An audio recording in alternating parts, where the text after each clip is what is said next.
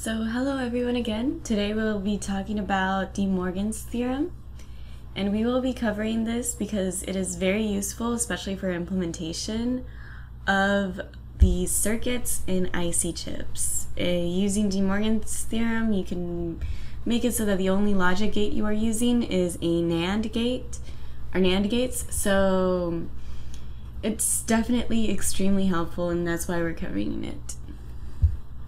So some people separate De Morgan's theorem into two parts. The first is saying that A and B naught is equal to A naught or B naught. So basically what is happening here is that we're taking this naught and separating it into the variables and changing the ands to ors. So we should always keep that in mind. And then the second part of the theorem that is the A or B naught will equal A naught and B naught. So again, doing the same thing, separating the naught into the inputs and switching the or to the and. So this time it's or to and. So it's pretty straightforward but incredibly useful, and we can always do some examples. And for these examples, we will be using a lot the inverse property that I went over in a previous video. That property states that A inverted, the inverse of A is equal to A. We will be using this a lot because, as you can see, if we have, let's say, A naught and B, and then we want to inverse that, then we will have A naught naught or B naught. And so this way, it'll just be A or B naught. And even though the naught is not on top of the A, we do know that this will work because of De Morgan's theorem. A better way to visualize this is through logic gates. So for example, we have A and B naught.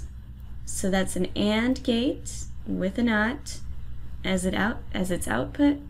Then we have the inputs A, we have the input B. So what we're gonna do is that instead of having this naught in the AND, we're gonna invert here. We're going to invert here for the inputs.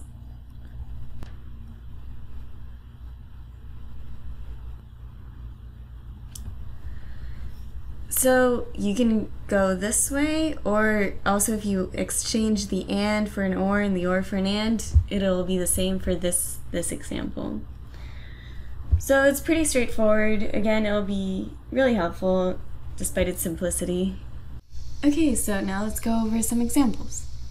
Our first example is going to be A or B and C naught naught. So let's try to remember how we should do this. We can do this in whichever order you would like, but I think that for the purpose of showing how you can do De Morgan's theorem with 3 inputs, it would be good to look at this term right here, the B and C naught. So according to De Morgan's theorem, B and C naught is equivalent to B naught or C naught. So we can just go ahead and replace that.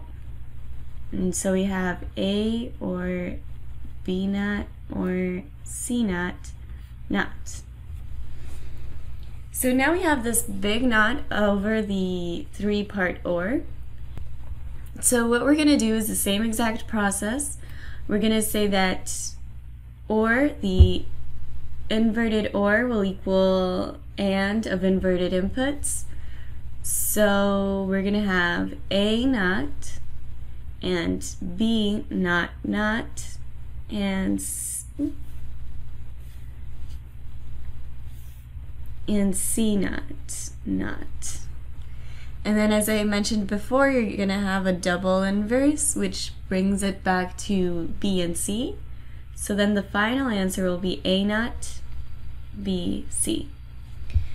So as you can see, we simplified this expression really well. If I were to draw the logic gates for this, it would be an OR gate with a NOT and an AND gate, which is not bad, but we definitely want to simplify it as much as possible. So this would be our circuit for this example for the first expression, and then for the second expression, it'll simply be this. So you can see how this can bring so many advantages, because in terms of circuit design, you will always want the least amount of gates possible, and also because of the complexity, but mainly because each gate will lose power and will not be as energy efficient. So if you just crowd your circuit with logic gates, it would definitely not be good. So extremely useful. Now let's go on to the second example.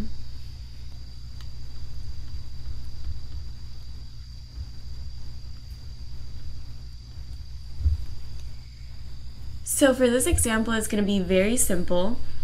I just wanted to do this example to demonstrate how you can go the other way as well. So right now we have inverted inputs C or B. And what we're going to do is that we know that C, B, and B naught is going to equal C naught or B. And so I just wanted to demonstrate how you can go both ways. You can also do C naught or B naught is equal to C B naught. So then we'll have C B naught A. So for this specific case, it does not simplify the circuit much. You're still going to have to use two AND gates, but you will need both in both scenarios. But I just really wanted to demonstrate how it goes both ways and how we should be aware of that as well. So that's mostly it on De Morgan's theorem. Later on, we're going to go much more into depth with it and see how we can create circuits with just NAND gates. It's better to understand with truth tables, and that's why I'm waiting for another video to go into that. But yeah, I hope this was helpful.